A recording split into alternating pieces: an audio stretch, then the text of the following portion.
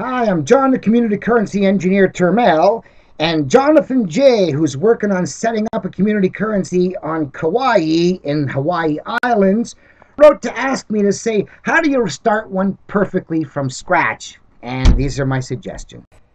Kauai currency, K-A-U-A apostrophe I currency. Hawaii, the Hawaiian Islands. It's an article by Andrea Brower, special to the Garden Island, published May 17, 2009. So it goes on. This past Friday, the Malama Kauai radio show on KKCR hosted Paul Glover, founder of Ithaca Hours, one of the most successful local currencies in the country. Local currencies are a tool of sustainable economic development. They are designed to build a local economy by maximizing circulation of trade within a defined region. Popular in the 1930s during the Great Depression, they are now seeing a revival in North America. They help to keep money local, build community connection, and incentivize business development in places where there are dollar leakages.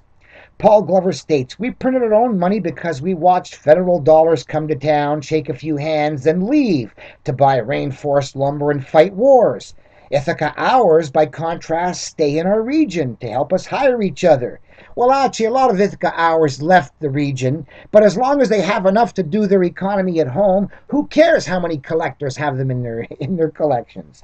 While dollars make us increasingly dependent on transnational corporations and bankers, ours reinforce community trading and expand commerce, which is more accountable to our concerns for ecology and social justice.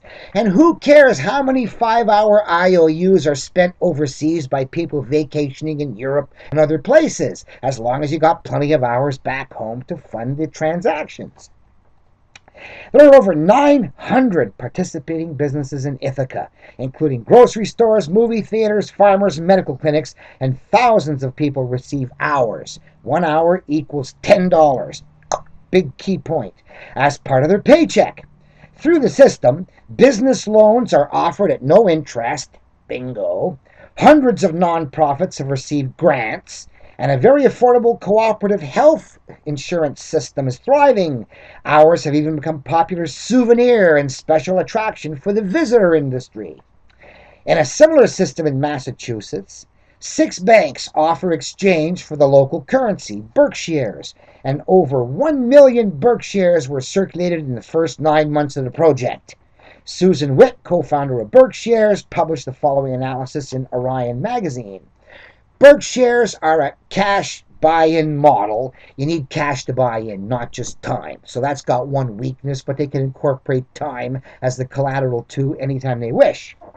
Most of today's national currencies are no longer commodity-based. Well, most of them are. When was the last time you got a loan without putting up collateral to get your new credits?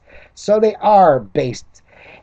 But by intentionally narrowing our choices of consumer goods to those locally made, local currencies allow us to know more fully the stories of items purchased.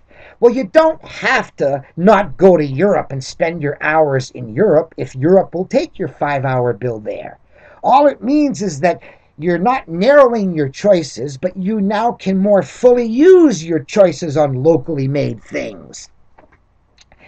So inspired by Malama Kauai Friday radio show, a group will be meeting on June 20th last month to discuss the possibilities of local currency and investment systems on Kauai. For details, visit malamakauainews.org. Andrea Bauer is the project supervisor for Malama Kauai and can be reached at andrea@malamakauai.org. So, I got a letter from someone from Jonathan J., because I made the comment, and he said, well, listen, how do you do it right the first time with all the mistakes you keep talking about? Well, let me give you an example here.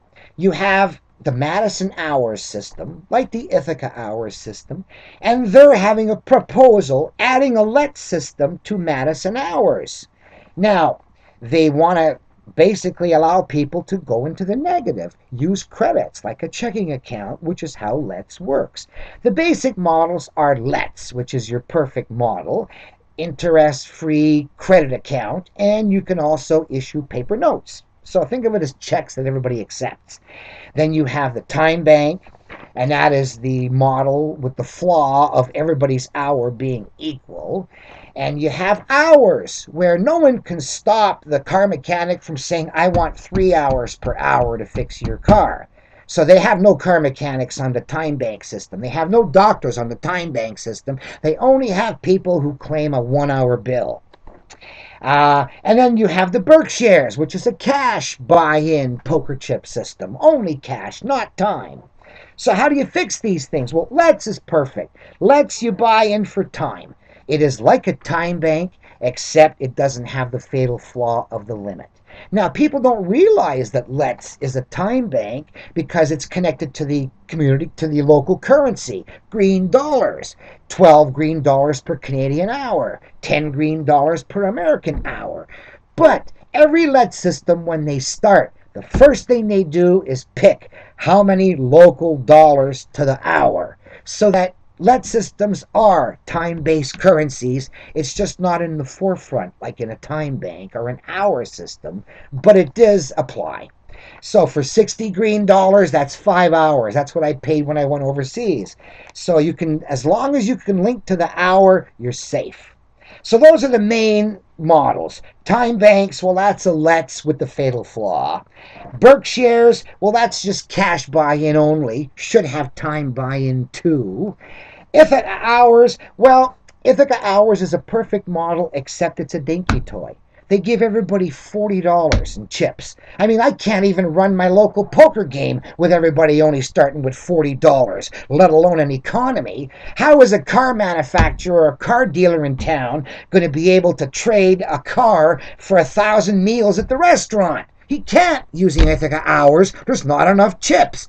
In the 1999 Community Currency Convention in Chicago, the girl from Ithaca Hours was complaining about so many people were taking home in souvenirs, they didn't have enough to do business. Well, print more. Geez, how can you run a game with only $40 in chips apiece? So, other than being a dinky toy, though, Ithaca Hours is a perfect model, except it doesn't have an internet component. You got to be able to have an internet online notice board and credit account if you want to be able to do trades with the rest of the world. The rest of the world are now trading hours and minutes, telephone minutes around. You have to too. So you've got the proper unit, the hour, but you don't have the right media. You only have one medium, paper. You should have, like Let's, paper and computer credits and e-minute if you can, telephone minutes if you can. So, and of course over in the Madison Let's, they're going to keep it a pure hours system, and their Let's credits, going into the negative positive, are going to be dealt with only in hours, but they don't make the link to the $10 bill like Ithaca Hours does. So they have a flaw. They can't easily be compatible with every business in town like Ithaca, who have 900 businesses, because everybody knows what a $10 hour is worth. So, Madison, fix it. Add $10 to your hour, then you'll have a perfect Let's Madison Hours. So, in a nutshell, how do you run your poker chips so you don't screw up? Well, you avoid the major flaws. Now, if you ever hear someone talking about demurrage, these are egghead philosophers talking about reducing the value of your poker chip so the value of the chip changes. Can you imagine anything as stupid as changing the value of your chips?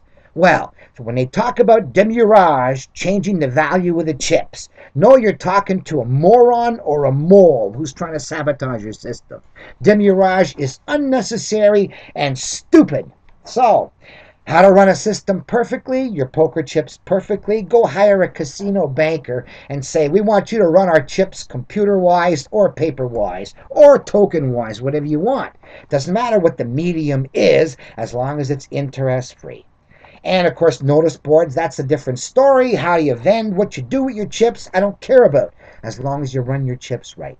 So, Kaua'i Kash, that's how I would run it right. I would avoid the equal value for everybody's time. That's going to kill the time banks and has killed every other equal time value barter system in the past.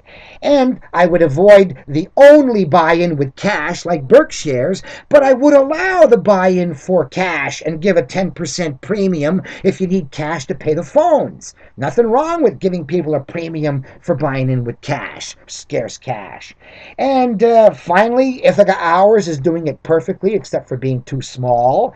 And the ideal is LETS. And I would mention that the UniLETS, which is the United Nations international and local employment trading software, means the chips should be sufficient to do all your local trading, like all they keep reporting. It sustains local economy, but at the same time, your chips should be usable internationally so you can go to Europe and not have to pay cash like I did too.